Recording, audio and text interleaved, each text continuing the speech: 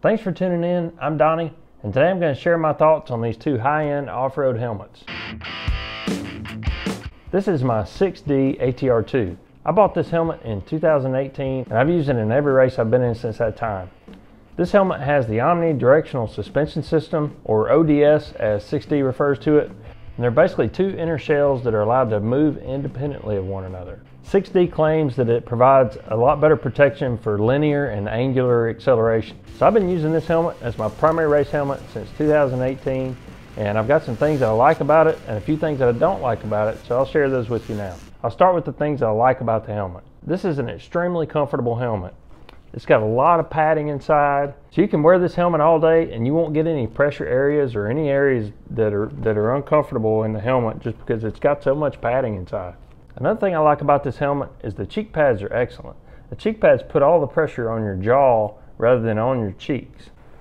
A lot of helmets tend to squeeze in on your cheeks up high, and when you open your mouth, you can't close your mouth without biting your cheeks. But the 6D helmet is not at all like that. It puts all the pressure on your lower jaw so you can still talk. So that makes this helmet a great choice if you're using it for motovlogging or if you're communicating with other riders. I've never used it for that. I've only used it as a race helmet. But I do like the way the cheek pads put the pressure on your jaw rather than actually on your face. Another thing I like about this helmet is the finish is holding up really well. I've been racing for 2 years with this. I've hit a lot of branches and limbs and other things along the trail, and the finish is holding up really well. It's got a few scuffs on it. The fluorescent areas still look good and they haven't faded that I can see. Overall, the finishes on the helmet seem to be holding up really well. I've already mentioned the ODS, but I do think that the ODS system is probably one of the best systems on the market as far as protection in off-road helmets. And as you would expect for a helmet in this price range, it comes with a really nice bag. So I really like the bag this 6D came with. So what I typically do is I put my helmet in there, I'll put my goggles and gloves and even my GoPro in the helmet bag when I'm headed to a race, so that way I know I've got it all together when I get ready to head to the starting line. Another thing I like about this bag is it's got this zipper pocket on the front that's perfect for extra lenses and tear-offs. So I always have those. I'm not going to forget them because they're in my helmet bag. So I really like that zippered pocket on the front. It's got another mesh pocket on the back. Really nice bag. I like this bag a lot. So there are a couple of misses with the 6D in my opinion. The first thing that I'll mention is the 6D is a really deep helmet. It's got a really deep crown area. When I first got the helmet, it was coming down too far on my head and actually pressing my goggles down onto my nose and kind of folding my ears down, which was a little bit uncomfortable. So it's not a fit issue, it's the depth of the helmet. This is a relatively common complaint with these 6D ATR2 helmets, and 6D has come up with a solution for it. When I contacted 6D about it, they sent me a shim kit, which includes basically some foam shims that you add underneath the liner in the top of the helmet, and that seemed to fix it for the most part. After about an hour and a half of racing or so, I will notice sometimes I'm having to adjust the helmet to push it up because it's pushing my goggles down on my face. But overall, those shims fix that problem. Kind of going along with that same theme, the ATR2 is kind of a tall helmet, so it does come down a little closer to your shoulders than some other helmets might, so you might want to consider that if you wear a neck brace. I use an Atlas Air neck brace with this, and that seems to work pretty well, but the Atlas neck braces tend to sit pretty low. So some of the other neck braces that are a little bit higher, there could be some freedom of movement issues, so you might want to try one on. My only other complaint about the 6D is that it is not the lightest helmet on the market. It's a little bit on the heavy side. So I've got my shipping scale here. 6D claims that this ATR2 weighs 1,480 grams. Sometimes helmet manufacturers will use the medium size to say what their weight is, and this is an XL, so that might explain partly what's going on here. As you can see, this helmet is 1,600 grams. So that's 3.6 pounds or 3 pounds and 9 ounces. So heavier helmets kind of make my neck sore. And after about an hour of racing with this helmet, you really start to feel that weight. So this is my new Airoh Aviator 2.3 AMS2. Now I haven't raced with this helmet yet, but I have ridden with it a few times, so I can tell you what I think about it. This is a 100% carbon Kevlar shell with the AMS2 system. The AMS2 system with Airoh is similar to the ODS system, where it has two inner shells that are allowed to move independently of one another. So one of the things I like the most about this Aviator 2.3 is the weight.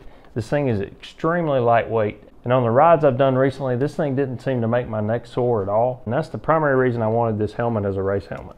So Airoh claims this helmet is 1,070 grams. So let's test that out on the shipping scale. 1,150 grams. That's 2.6 pounds or 2 pounds and 9 ounces. So that's 450 grams lighter than the 6D, which is a huge difference.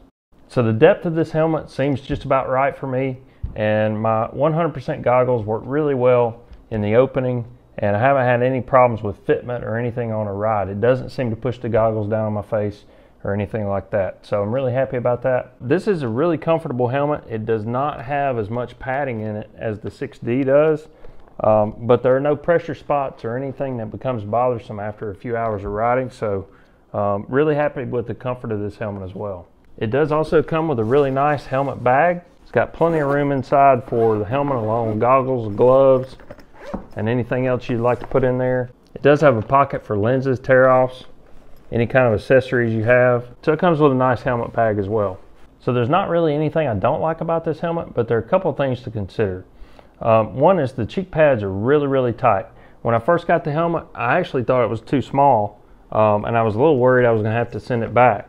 But I removed the cheek pads and tried it on, and the crown of the helmet fit really, really well, so I knew it was really just kind of a cheek pad thing. And what I found is I really kind of need to pull outward a little bit on these straps when I put the helmet on to put it on comfortably. So it does squeeze in on your cheeks pretty well, which is a good thing when it comes to having a helmet fit tightly and not move around. It puts the pressure more higher on your cheeks than the 6D does. So when you open your mouth, it does squeeze your cheeks in somewhat, so it makes it a little more difficult to talk without biting your cheeks. So that's one thing to consider, but those cheek pads will break in over time, so that's not really a big concern. Overall, the helmet is really, really comfortable. So if you're considering an Airoh helmet, one thing you want to keep in mind is that there's no US distributor for these helmets, which means they're not sold in the United States.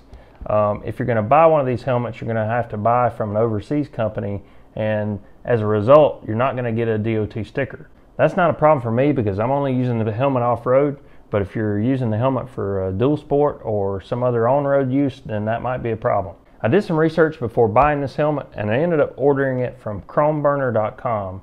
That's a company in the Netherlands, and overall I think it took about 8 to 10 days to get this helmet from the time I ordered it. If you have thoughts or questions about either of these helmets, feel free to leave those down in the comments below, and consider subscribing to the channel if you haven't already. Thanks for watching. Come around here on this side of the camera and tell our YouTube audience why you're never in the videos anymore. Why? Because you're never in the videos. You know the channel name is Dirt Biking with Donnie and Chase. I gotta get ready for work in a minute. Gotta eat.